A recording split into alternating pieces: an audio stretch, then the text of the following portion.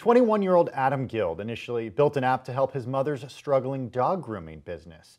Fast forward a few years, and now the service, called Profitboss, is a booming startup catching the interest of some high-profile investors. Profitboss founder and CEO Adam Guild joins me now from San Francisco. Adam, it's great to have you on the show. Talk a little bit about the genesis of Profitboss and when you decided to go from helping your mom's dog grooming business to what you set out to do with Profitboss.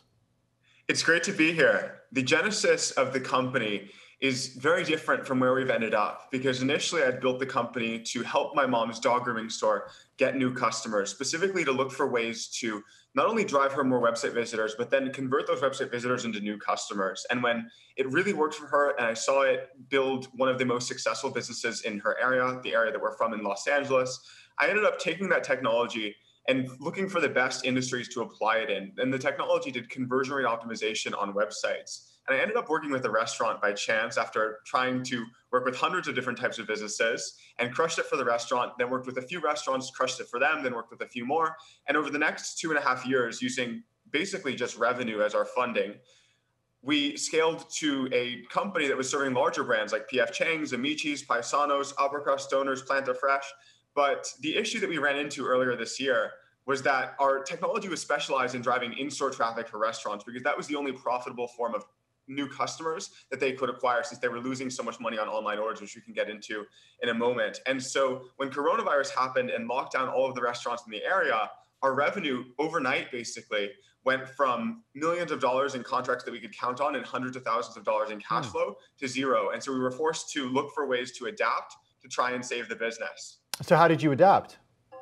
We adapted by basically asking our restaurant customers, how can we be most helpful to you during this time? Because for the first time in human history, the restaurant industry changed from being a business fundamentally about in-store dining and in-store traffic to one that went almost entirely digital and online overnight, focused on takeout and delivery. And they told us that there was some massive problems that they were facing in their takeout and delivery businesses.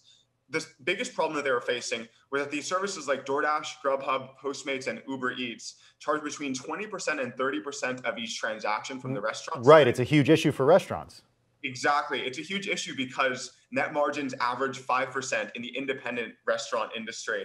That is, these large corporations like Burger King and Taco Bell can afford to negotiate their rates and actually make the economics work, but independent restaurants operating as sole proprietors cannot do those same negotiations and don't have the same leverage. And so they're forced to lose money on each transaction. And so that was the first problem we set out to solve. But the second problem is that restaurants also are not getting their customer data on each transaction. They're not getting even who the customer is, their last name, but they're also not getting their email address or phone number or order history.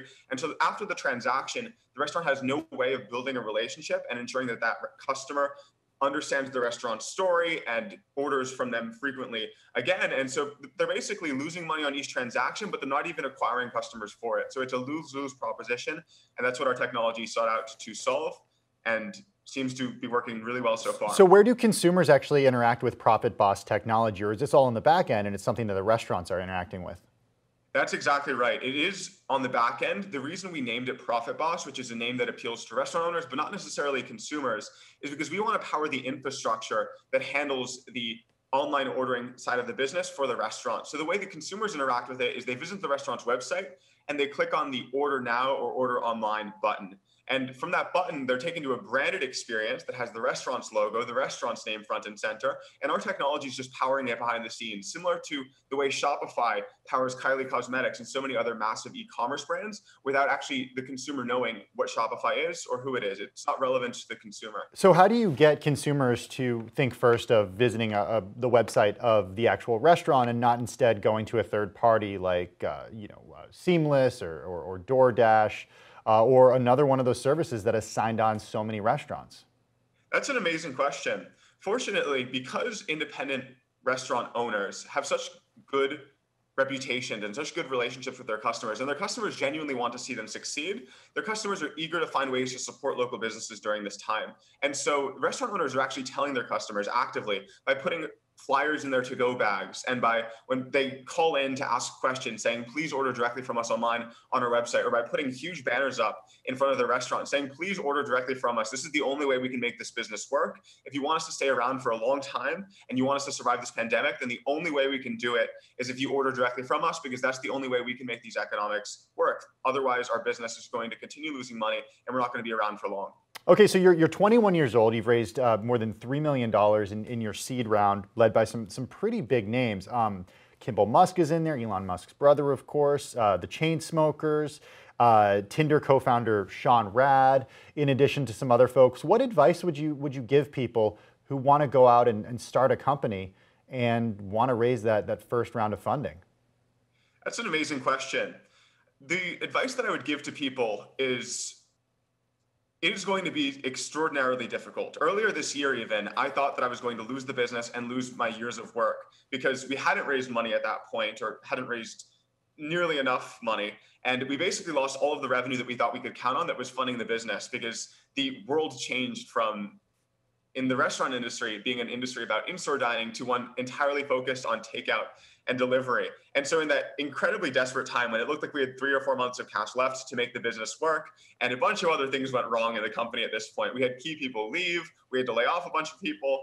I basically, instead of feeling victimized by it, I forced myself to look for the opportunity in the situation and started to talk to as many restaurant owners as I could literally get on the phone, hundreds of them. And I asked them specifically, how can I be helpful to you during this time? Because I knew that they had to adapt their businesses, but more importantly, I had to adapt mine. And it was through carefully listening to the problems that they were describing and looking for ways to solve those problems that we ended up finding a business model that then absolutely took off, to the point where we were getting hundreds of restaurants trying to sign up for it per week, and still are to this day. And then when we went to talk to investors, because we had such a strong value proposition that was clearly generating hundreds of inbound leads a week, and that hundreds of thousands of website visitors hitting our website, and it's all such an important and timely problem, that was impressive enough to investors to want to finance the business. But I will admit that before, it was incredibly difficult to raise funding. I had tried and failed multiple times. I want to go back a couple of years, because again, you're only 21 years old, but you ended up dropping out of high school in 10th grade. We hear a lot about entrepreneurs and CEOs dropping out of college. Why did you choose to leave school then? And was that the right move for you?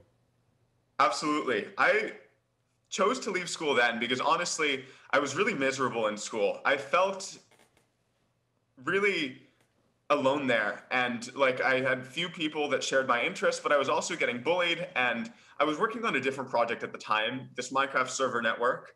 And it had basically become my entire life, where even when I was at school, I was basically on my laptop doing server administration. And just to give you context on what that is, it's basically like building your own game within the game of Minecraft. And it sounds like really minor, but I happened to, at the time, run one of the largest ones that ended up reaching over 7 million users. And because the project was consuming so much of my life, and because I was so miserable in school, I ended up deciding at that point that it wasn't for me, because when I would go there, I would just get bullied and mocked, and I would eat lunch alone every single day in the bathroom, like trying to hide from people and work on my server.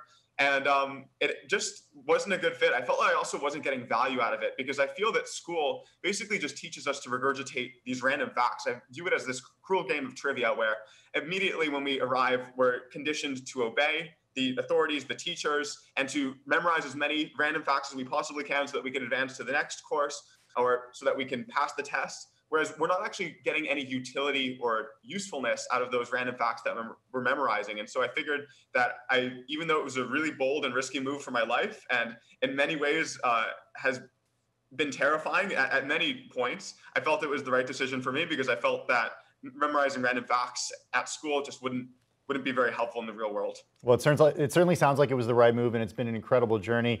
Adam Guild, Profitboss founder and CEO, 21 years old, raised more than $3 million for this startup. Best of luck on this moving forward. Founder and CEO of Profitboss.